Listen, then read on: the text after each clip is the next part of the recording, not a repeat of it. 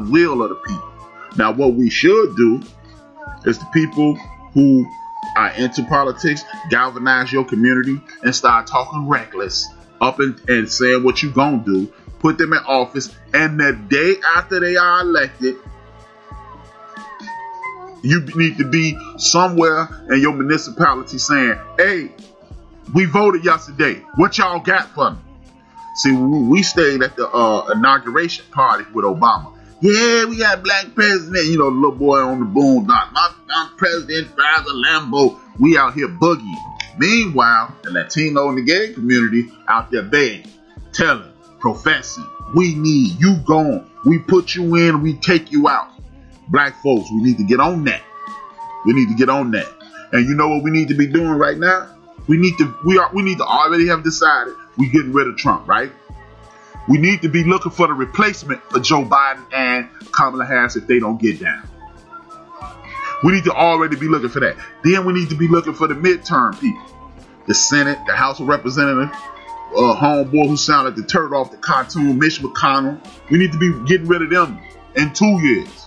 This is a 10-year process. If you got kids, if you got grandkids, if you got younger cousins, nieces, nephews, younger brothers, siblings, whatever. You got younger relatives or people you care about that's a little younger. You need to be engaged at a minimum for the next 10 years. See, we let our kids bling out. We blinged our kids out in the 90s. Shout out to the people who was born in my generation. Generation X, you suck. I'm part of that. You suck. And of the baby boomers and Gen X, you suck.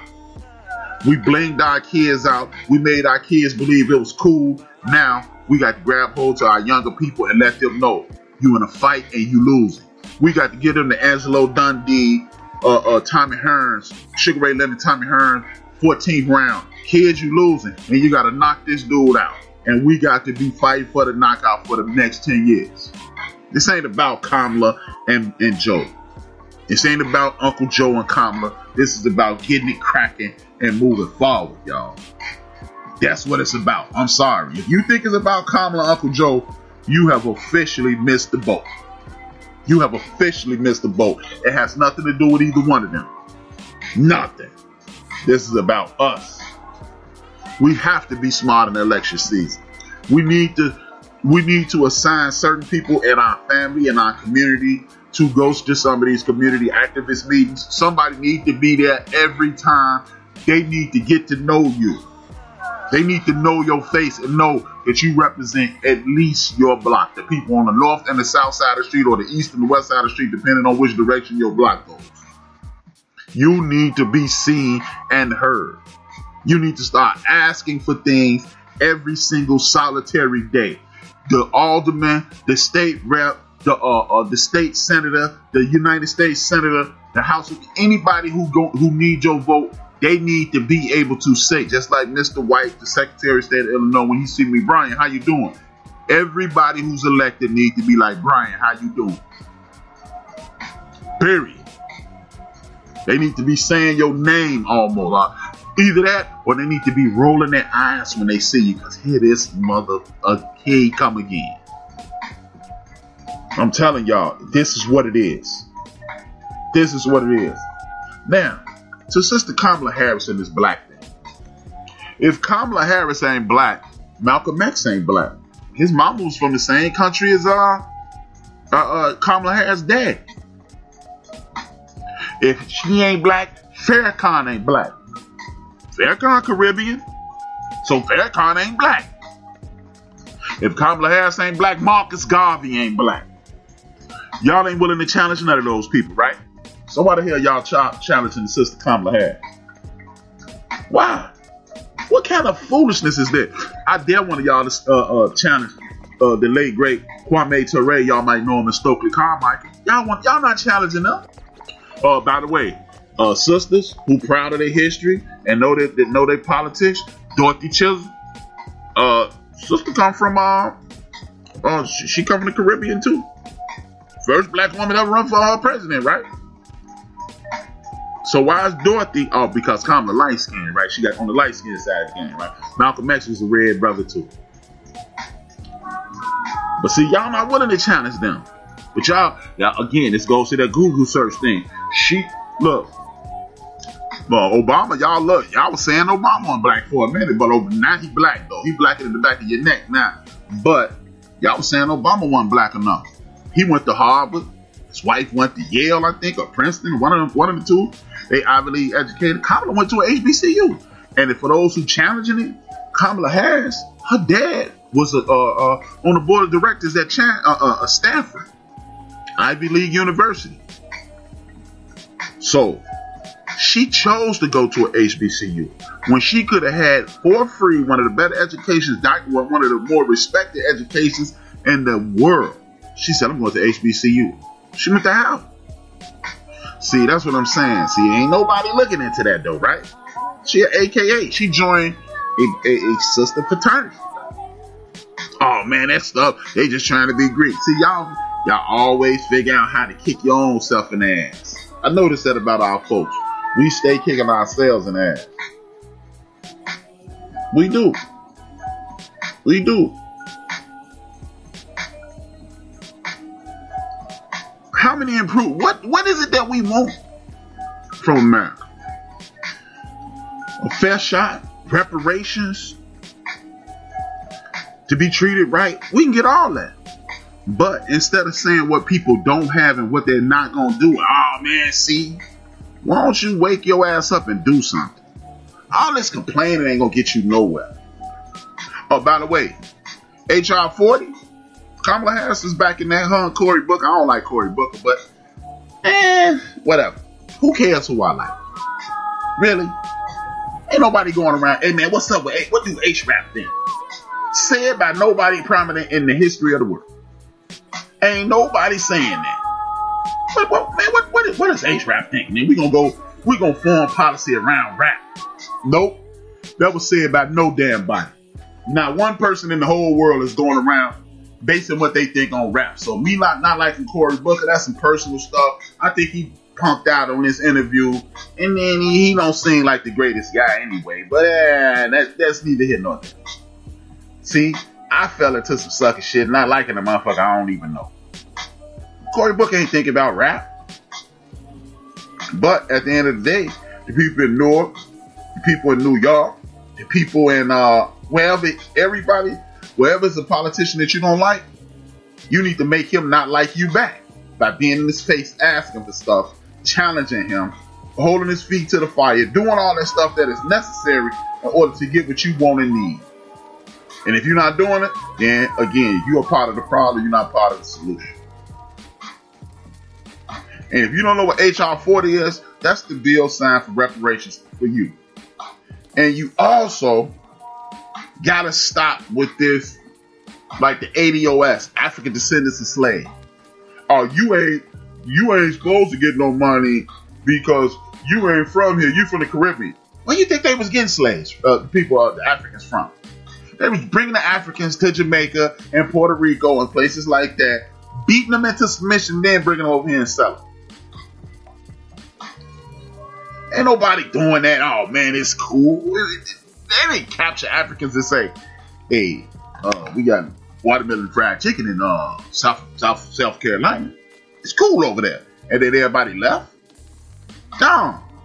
You got beaten to submission, and then you were brought to the hood. If you didn't just submit sooner versus later, they took you back down to the Caribbean and took your ass to Louisiana, then took you to Alabama, then took you to Georgia, then took you to Mississippi, then took you to Florida, one part of it, get down South America, South Carolina, North Carolina, Kentucky, Tennessee, so forth and so on, Arkansas, Texas. That's what they was doing. So when you talking about this reparation thing is a thing. this reparation thing is it's a worldwide thing, man. It's an African diaspora thing. If you are part of the African diaspora, you deserve to be taken care of. They over there taking brothers and sisters out of Libya right now. See, that's the thing.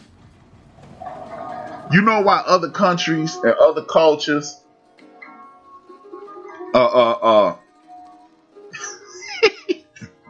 you know what other cultures somebody sent me a funny text. you know what other cultures get what they supposed to get because they connect with their homeland. See, Kamala Harris, I keep calling her Kamala like she the wrestler. Kamala Harris also identifies with the Indian part of her culture. She also identifies with the African American part of her culture. But we, for whatever reason, our culture stops. Oh no, I ain't no African. You know, when we was young, I ain't no African booty scratcher. You idiot. Yes, you are. Because they not African booty scratchers, but those are your cousins. You walk into a room with somebody who look exactly like you, the first thing you say is, like, perfect example, George Floyd and Stephen Stacks Jackson. They met through a mutual friend. You know what they said? You know what Stephen Jackson said? The first thing he said to George Floyd? Who is your daddy?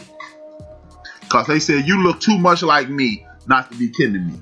It's one group of people that look a whole lot alike and we all over the damn world. And y'all don't, people in America, they don't want to do that.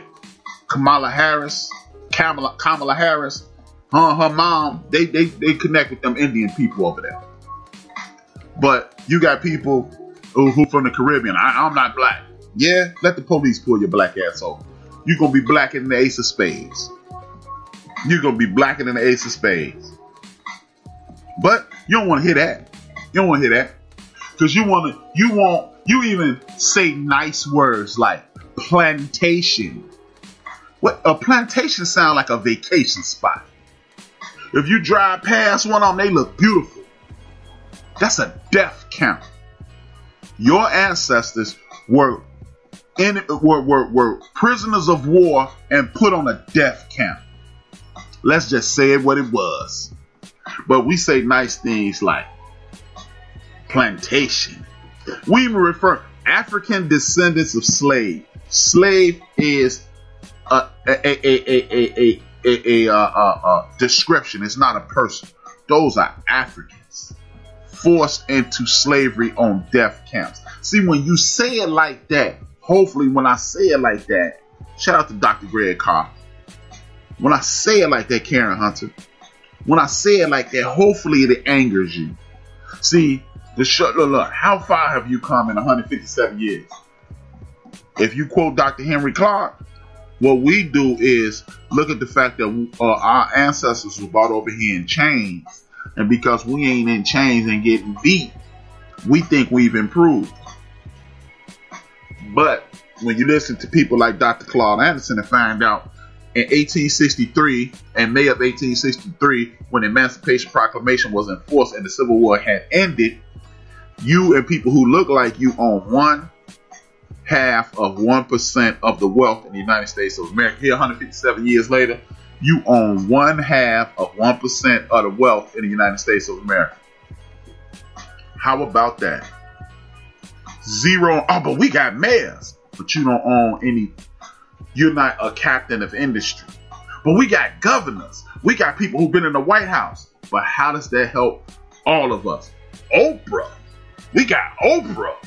That don't help your black ass. That helps Oprah and the Winfreys and Gail and Stedman. That don't help you. So stop again. We quoting people who don't mean us any good. They don't mean us any good. But you're happy quoting them because, see, they told us that we did better. We better. We did better. We're better than we used to be. We no longer get beat to sleep. Yeah, that's your litmus test. That people just can't walk up and rape your woman and sell her down the street. That makes life better for you. Are you outside your damn mind? Oh, my life is better because can't nobody just walk up to my sister and rape her when they feel like it. But they can shoot my brother though. Really, y'all? Come on, man. Nothing has improved. If you don't believe me, just look at people like W.B. Du Bois. What's the sister's name? I wrote her name down here. Find her name in a second. But look at the people who preceded us. Zona Hurst